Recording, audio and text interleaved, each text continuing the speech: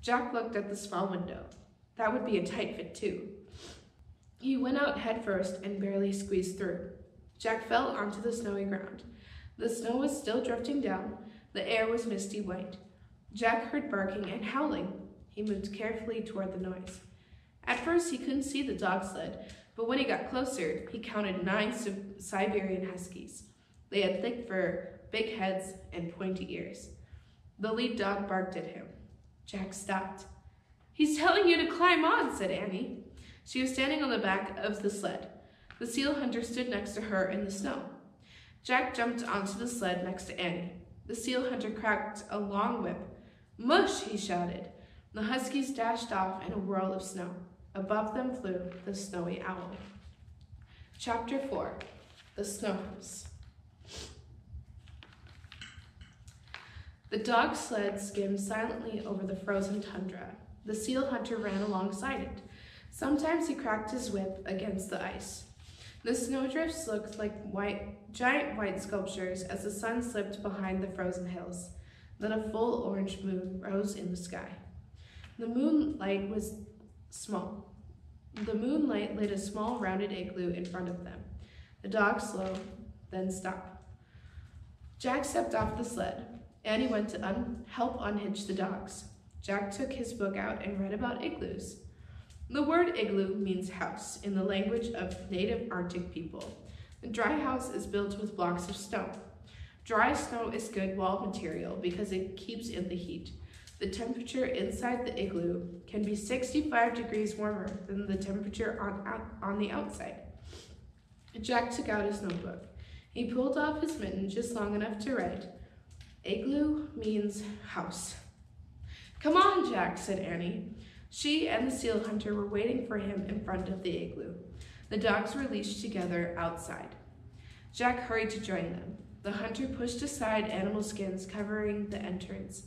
They stepped inside. A fat candle burned brightly. Shadows danced on the walls of ice and snow. Jack and Annie sat on a fur-covered platform. They watched as the seal hunter moved about. First, he lit a small stove. Then he slipped outside. He came back with a snowball and chunks of frozen meat. He put the snowball in a pot over the stove. Then he added the meat. "What's he making?" asked Annie. Jack pulled out his book and found a picture of the hunter cooking. He and Annie read the words silently. There was a time when nearly all of the Arctic people's food and clothing and tools came from Arctic animals, especially the seal. Nearly every part of the seal could be eaten. Lamps were fueled with seal fat, clothing was made from seal skin, and knives and needles were carved from seal bones.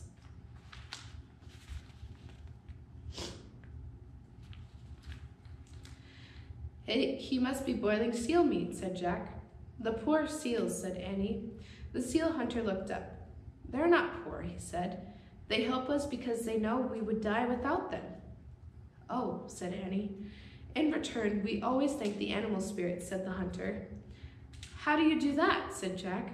"We have many special ceremonies," said the seal hunter. He reached under the fur-covered platform and took out 2 wooden masks. "Soon there will be a ceremony to honor the spirit of the polar bear," he said. "I carved these masks for the ceremony." "Polar bears?" said Annie. "Yes," said the hunter. "Just as the seal has given us many gifts, so has the polar bear." "Like what?" said Jack. "Long ago, the polar bear taught us how to live in the ice and snow," said the seal hunter. "Taught you?" said Jack. "I mean, can you give us some facts?" The seal hunter smiled. "Yes," he said. "A polar bear catches a seal when the seal comes up to breathe through the hole in the ice. The oldest seal hunters watched the polar bear and learned. This is how my father taught me to hunt seal, as his father taught him." "That's a good fact," said Jack. "The very first of my people learned to make igloos from polar bears," said the hunter. "Polar bears build snow houses by digging caves in the drifts." "Another good fact," said Jack. "Sometimes the polar bear can even teach people to fly," said the seal hunter. "That's an amazing fact," said Annie. Jack smiled. "The rest sounded like true facts," he said, "but I know that's pretend." The hunter just laughed, then turned back to his cooking. That's why he wasn't surprised to hear about the treehouse, Jack thought. If he believes polar bears can fly, he probably would believe anything. The seal hunter lifted the chunks of boiled seal out of his pot. He dropped them into a wooden bucket and gave it to Annie. Let's feed the dogs, he said. Oh boy, said Annie. She followed the hunter outside, swinging the bucket. Jack quickly threw his notebook and the Arctic book into his pack. He started to follow them. Then his gaze fell on the 2 polar bear masks. He picked them up to get a better look. Each was carved in the shape of a polar bear's face with a blunt nose and roundest ears. There were 2 holes for eyes and a strap to hold it on your head. Suddenly, howls split the air. The dogs were barking and growling. Annie squealed. Are the dogs attacking her? Jack wondered. Annie! Still holding the bear masks, Jack charged out of the igloo. Chapter 5. You're it. The dogs were barking wildly at 2 small creatures playing in the moonlight. Polar bear babies, cried Annie. One roly-poly cub leaped onto the other. Then they both rolled through the snow. Hi, little bears, Annie called. The cubs jumped up and shook themselves like wet puppies. Then they scampered toward Annie, who rushed to greet them. Hi, hi, hi, she called. Wait, shouted Jack. Where's their mother? He looked around for the mother bear, but she was nowhere in sight. Maybe they're orphans, he thought. Jack looked back at Annie. She was wrestling with the little bears in the snow. She was laughing so hard that she couldn't stand. Jack started laughing too. He carefully put the bear masks into his pack. Then he ran to join Annie. She was running with one of the cubs across the snowy tundra. One of them raced to her, tagged her, then raced away. Annie ran after the bear and tagged him back. You're it, she said. Jack and the other cub joined in. Soon Jack and Annie and the 2 cubs were all chasing each other over the moonlit snow. They ran until the 2 cubs fell down ahead of them. The cubs lay perfectly still. Panting, Jack and Annie stared at them. Are they hurt? Annie wondered out loud. Jack and Annie ran to the cubs. Then, just as they leaned down to see if they were all right, the cubs jumped up. They pushed Jack and Annie over and scampered away. They were pretending, said Jack. He laughed. Jack and Annie charged after the cubs.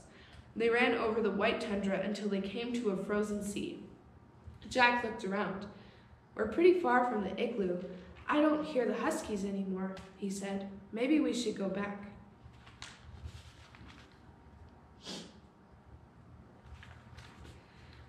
In a minute, said Annie. Look! The bear cubs had scooted up the snowbank. They were on their backs, sliding down the bank onto the ice-covered sea. Jack and Annie laughed. It's like sledding, said Annie. Let's try it. Okay, said Jack, but then we have to go back. Jack followed Annie up the snowbank. He clutched his pack in his arms. Annie lay on her back. She whooped as she slid down the ice. Jack followed her. Watch out below, he shouted. The little bears were sitting at the bottom of the snowbank. One gently whacked Jack in the face with her furry paw. Then she lay down. I'm tired too, said Annie. Yeah, said Jack. Let's rest for just a minute. Jack and Annie looked up at the orange moon as they lay beside the cubs. All they could hear was the wind and the soft breathing of the cubs. That was fun, said Annie. It was, said Jack, but we better head back to the igloo. The seal hunter's probably looking for us. Plus, we have to solve the riddle. Jack rolled onto his side and tried to stand. Crack! Uh-oh, he said. He went back down onto his knees. I think we're on thin ice. What do you mean? Said Annie. She started to stand. Another crack rang out. Uh-oh, she said. She carefully lay back down. The polar bear cubs moved closer to Jack and Annie. They made little crying sounds. Jack wanted to cry too, but he took a deep breath. Let's see what our book says, he said. He reached into his pack for the Arctic book. He took the masks out first and handed them to Annie. I took these from the igloo by mistake, he said. As he started to reach for his Arctic book, he heard the loudest crack of all. Crack! We're not even moving and the ice is cracking, said Annie. Just then, there was a new sound, a low, snorting sound. It came from the top of the snowbank about 50 feet away. Jack looked up. Staring down at them was a giant polar bear. "The polar bear mother," whispered Annie. So we are about halfway through the book, and it doesn't look good for them. Do you think that they will get out of the safe, or do you think that something terrible could happen? Well, we pray that everyone has a blessed day and that you experienced His love today. Stay safe from all of us here at Park River Bible Camp.